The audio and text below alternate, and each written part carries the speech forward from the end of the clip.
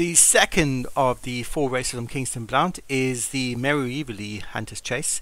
1 is Clash Williams Central, Patrick Hogan. 2 Oil Baron, Graham Clutterbuck. 3 Rab Corbett, Alex Cherry. 4 Lord of the Wind, Patrick Hogan. And 5 is Ice Pearls, Obi-Wan. 5 horses in this 2-mile 7 event at Kingston Blount for the Hunter Chase. And away they go. And on the inside it's on the outside, Ice Pearls for Obi-Wan has quickly gone to the front from Rab Corbett for Alex Cherry. Then comes Lord of the Wind for Patrick Hogan, who's starting to have a good season at the moment. He's had a lot of winners recently. Oil Baron on that one's outside, and Clash Williams Central at the back of the field. Bad mistake in the front by Ice Pearls has allowed Rab Corbett to pass him, and it's Rab Corbett who's hard held, doesn't really want to be in the front. Rab Corbett now being joined again by Ice Pearls for Obi-Wan. 3 lengths back to Clash Williams Central for Patrick Hogan, with stablemate Lord of the Wind on that one's outside, and a slow jump there by Rab Corbett has allowed Lord of the Wind to join that one for second, and it's Ice Pearls who now is a clear leader from Lord of the Wind in second. Rab Corbett going back up on that one's inside. Then Oil Baron for Graham Clutterbuck, and at the back of the field Clash Williams Central for Patrick Hogan. But it's only 4 lengths first to last here. Slow jump at the back of the field by Clash Williams Central there, probably hindered by being on the heels of the horses in front of him though. So it's Ice Pearls who leads for Obi-Wan from Lord of the Wind in second as they jump the next. Slow jump by Oil Baron. Rab Corbett was better in the air, past Oil Baron in the air, and at the back of the field Clash Williams Central for Patrick Hogan. So Ice Pearls in those yellow colours with the orange epaulets on the sleeve leads from in second with Rab Corbett. It's on the inside of Lord of the Wind in the yellow colours and the black cap for Patrick Hogan.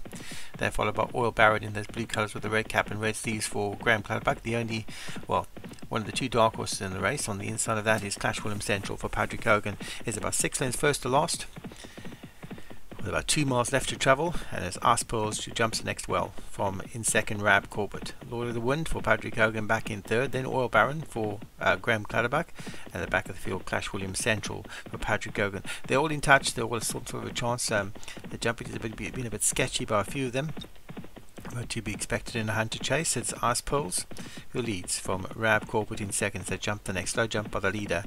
Good jump by the third horse, Lord of the Wind. Gained some ground on the 2 in front. Oil Baron on that one's outside, and Clash Williams Central at the back of the field for Patrick Hogan.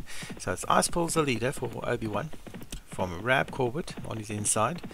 Then comes Oil Baron, who's on the outside of Lord of the Wind. A bad mistake again by Ice Pearls.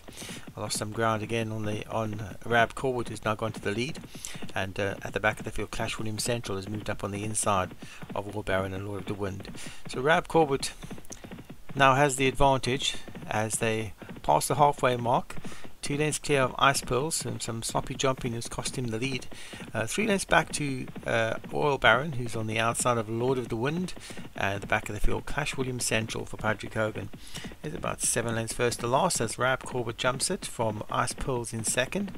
4 lengths back to Lord of the Wind, who's on the inside of Oil Baron, and Clash Williams Central looks on from the rear of the field. With about 10 furlongs left to travel, and Rab Corbett for Alex Cherry leads from Ice Pearls in second. Slow jump by Ice Pearls. Another slow jump by Ice Pearls. Really, the jumping's let him down. Ice Pearls lost a lot of ground in the air. 3 lengths back to Lord of the Wind.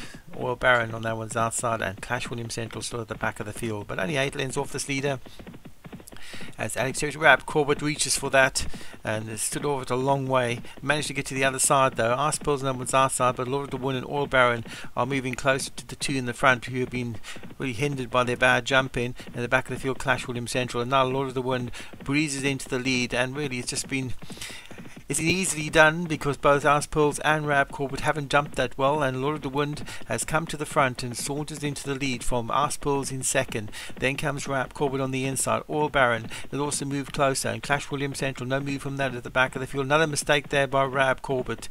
So it's Ice Pearls in the lead from Lord of the Wind. Rab Corbett's jumping has been letting him down. Then Oil Baron's been pushed along, and Clash Williams Central's in danger and getting out of losing touch with the field at the back of the field. It's Ice Pearls. It comes to the next. next, Jumps It Okay from Lord of the Wind in second. Then Oil Baron, Clash Williams, Oil Baron and Clash Williams Central at the back of the field being pushed along to try and prove. They've got 5 furlongs left to travel. It's Arspels in lead, but Lord of the Wind is travelling strongly in second. Pushed along in third, Rab Corwood. Oil Baron is being pushed along. The jockey's been on work at that one for a long way to try to get closer. No move from Clash Williams Central at the back of the field. They've got 4 furlongs left to travel. It's Arspels in front from Lord of the Wind, who's still going strongly in second.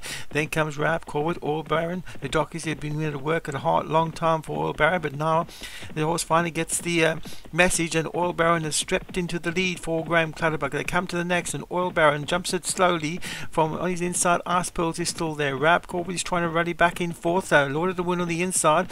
Another jockey asks the question. He's not really responding, Lord of the Wind. At the back of the field, Clash Williams Central is getting closer, but Oil Baron has gone to the front, jumps that well, and starts to stretch clear for Graham Clutterbuck. Oil Baron, the jockey was at work for a long way out, but the horse finally got the message, and now Oil Baron is travelling strongly in front. Lord of the Wind in second.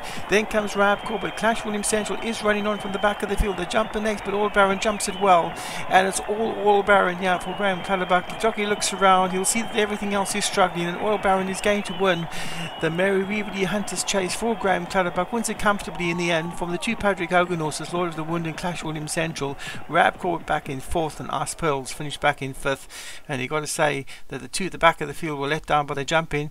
Oil Baron was at the work a long way out, but the horse finally responded, and he wins comfortably for Graham Clutterbuck from Lord of the Wind, who travelled well but found nothing under pressure. Clash Williams Central was a bit too far back for Patrick Hogan back in 3rd.